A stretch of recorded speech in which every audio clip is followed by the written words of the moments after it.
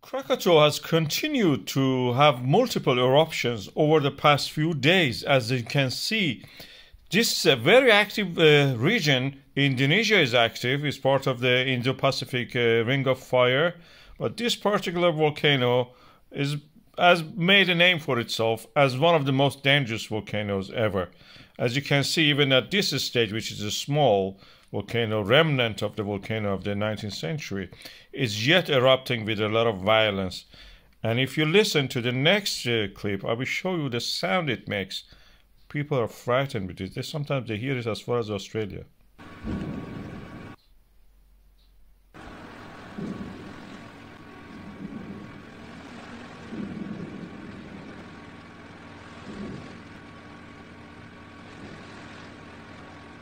This is not a joking matter. You cannot just ignore this. It will not go away. It stays there and getting bigger. We had a last eruption of this in 2018 that it was big eruption, and it practically flattened the island and then built up a cone on top of it. That was the creation of the Anak Krakatoa, the way that we know it now in this year.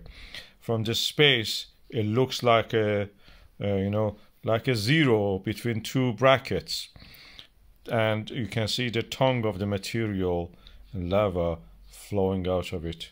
It's continuously erupting, actually, practically.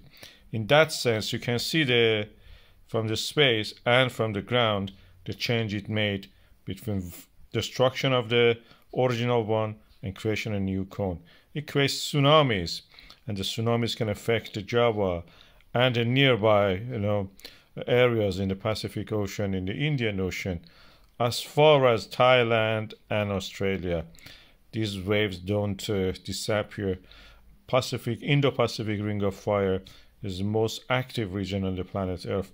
It covers almost 2/3 of the planet Earth, and it cannot be ignored. It will affect your life.